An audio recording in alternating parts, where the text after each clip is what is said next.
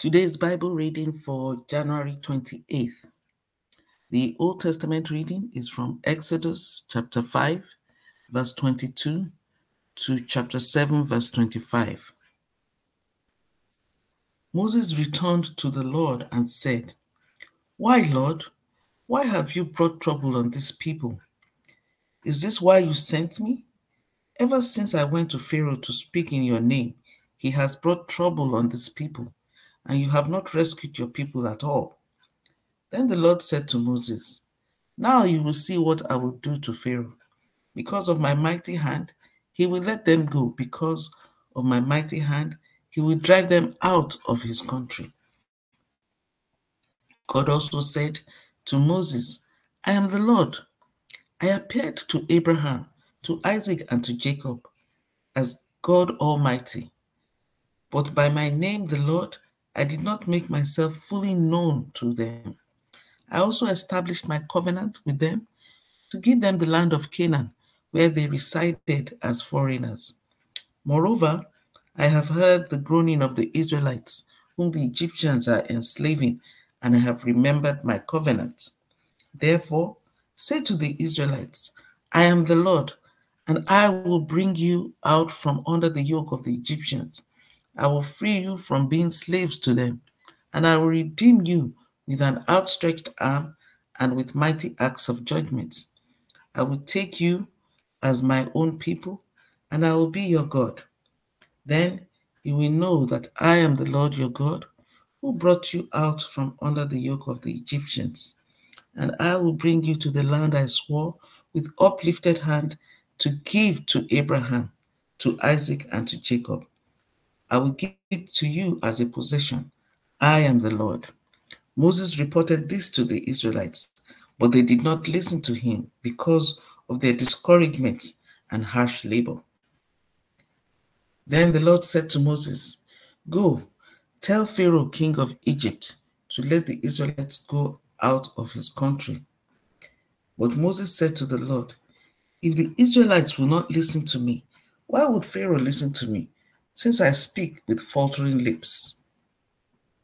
Now the Lord spoke to Moses and Aaron about the Israelites and Pharaoh, king of Egypt, and he commanded them to bring the Israelites out of Egypt.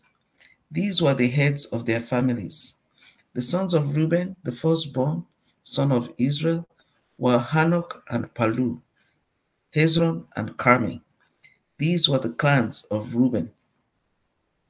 The sons of Simeon were Jemuel, Jamin, Ohad, Jakin, Zohar, and Shaul, the son of a Canaanite woman.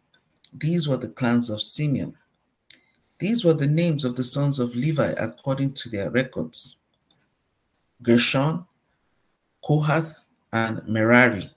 Levi lived 137 years. The sons of Gershon by clans were Libni and Shimei.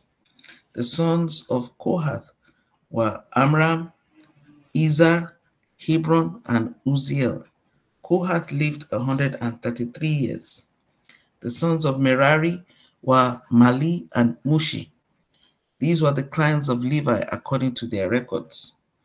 Amram married his father's sister, Jochebed, who bore him Aaron and Moses. Amram lived 137 years. The sons of Izhar were Korah, Nepheg, and Zikri. The sons of Uzziel were Mishael, Elzaphan, and Sitri. Aaron married Elisheba, daughter of Aminadab and sister of Nashon, and bore him Nadab and Abihu, Eleazar, and Ithamar. The sons of Korah were Asir, Elkanah, and Abiasaph. These were the Korahite clans. Eleazar, son of Aaron, married one of the daughters of Putiel, and she bore him Phinehas. These were the heads of the Levite families, clan by clan. It was this Aaron and Moses to whom the Lord said, bring the Israelites out of Egypt by their divisions. They were the ones who spoke to Pharaoh, king of Egypt, about bringing the Israelites out of Egypt. This same Moses and Aaron.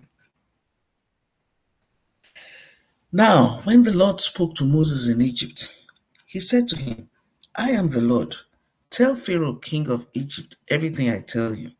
But Moses said to the Lord, since I speak with faltering lips, why would Pharaoh listen to me? Then the Lord said to Moses, see, I have made you like a god to Pharaoh, and your brother Aaron will be your prophet. You are to say everything I command you, and your brother Aaron is to tell Pharaoh to let the Israelites go out of his country. But I will harden Pharaoh's heart, and though I multiply my signs and wonders in Egypt, he will not listen to you. Then I will lay my hand on Egypt, and with mighty acts of judgment, I will bring out my divisions, my people, the Israelites. And the Egyptians will know that I am the Lord when I stretch out my hand against Egypt and bring the Israelites out of it. Moses and Aaron did just as the Lord commanded them. Moses was 80 years old and Aaron 83 when they spoke to Pharaoh. The Lord said to Moses and Aaron, when Pharaoh says to you, perform a miracle, then say to Aaron, take your staff and throw it down before Pharaoh, and it will become a snake. So Moses and Aaron went to Pharaoh and did just as the Lord commanded. Aaron threw his staff down in front of Pharaoh and his officials, and it became a snake. Pharaoh then summoned wise men and sorcerers, and the Egyptian magicians also did the same things by their secret arts. Each one threw down his staff, and it became a snake. But Aaron's staff swallowed up their staffs. Yet Pharaoh's heart became hard, and he would not listen to them, just as the Lord had said. Then the Lord said to Moses, Pharaoh's heart is unyielding. He refuses to let the people go. Go to Pharaoh in the morning as he goes out to the river. Confront him on the bank of the Nile, and take in your hand the staff that was changed into a snake. Then say to him, the Lord, the God of the Hebrews, has sent me to say to you, let my people go, so that they may worship me in the wilderness. But until now you have not listened. This is what the Lord says. By this you will know that I am the Lord.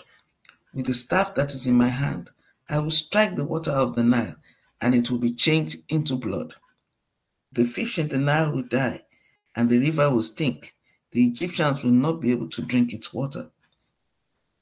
The Lord said to Moses, tell Aaron, take your staff and stretch out your hand over the waters of Egypt, over the streams and canals, over the ponds and all the reservoirs, and they will turn to blood. Blood will be everywhere in Egypt, even in vessels of wood and stone. Moses and Aaron did just as the Lord had commanded.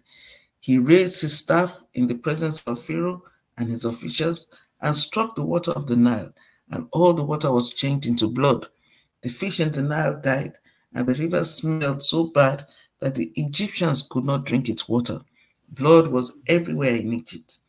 But the Egyptian magicians did the same things by their secret arts, and Pharaoh's heart became hard.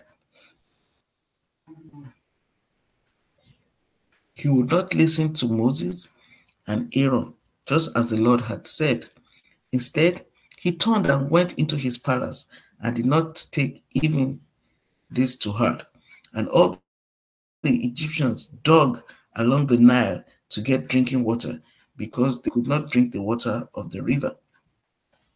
7 days passed after the Lord struck the Nile.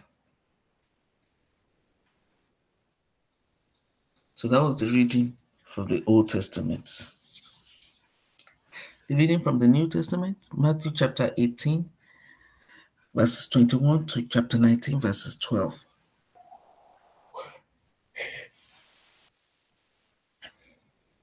Matthew 18, 21 to 19, 12. Then Peter came to Jesus and asked, Lord, how many times shall I forgive my brother or sister who sins against me? Up to 7 times? Jesus answered, I tell you, not 7 times, but 77 times. Therefore, the king of heaven is like a king. Therefore, the kingdom of heaven is like a king who wanted to settle accounts with his servants. As he began the settlement, a man who owed him 10,000 bags of gold was brought to him. Since he was not able to pay, the master ordered that he and his wife and his children and all that he had be sold to repay the debt. At this, the servant fell on his knees before him. Be patient with me, he begged, and I will pay back everything. The servant's master took pity on him, cancelled the debt, and let him go. But when that servant went out, he found one of his fellow servants who owed him 100 silver coins. He grabbed him and began to choke him. Pay back what you owe me, he demanded.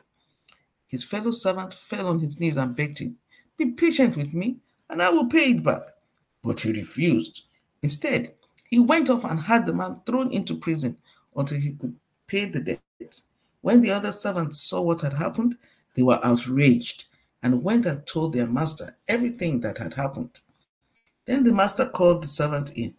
You wicked servant, he said, I cancelled all that debt of yours because you begged me to. Shouldn't you have had mercy on your fellow servant, just as I had on you? In anger, his master handed him over to the jailers to be tortured until he should pay back all he owed. This is how my heavenly Father will treat each of you unless you forgive your brother or sister from your heart. When Jesus had finished saying these things, he left Galilee and went into the region of Judea to the other side of the Jordan. Large crowds followed him, and he healed them there. Some Pharisees came to him to test him. They asked, is it lawful for a man to divorce his wife for any and every reason? Haven't you read, he replied, that at the beginning the Creator made them male and female, and said, for this reason a man will leave his father and mother and be united to his wife, and the two will become one flesh. So they are no longer two, but one flesh. Therefore, what God has joined together, let no one separate. Why then, they asked, did Moses command that a man give his wife a certificate of divorce and send her away? Jesus replied, Moses permitted you to divorce your wives because your hearts were hard. But it was not this way from the beginning. I tell you that anyone who divorces his wife, except for sexual immorality, and marries another woman, commits adultery.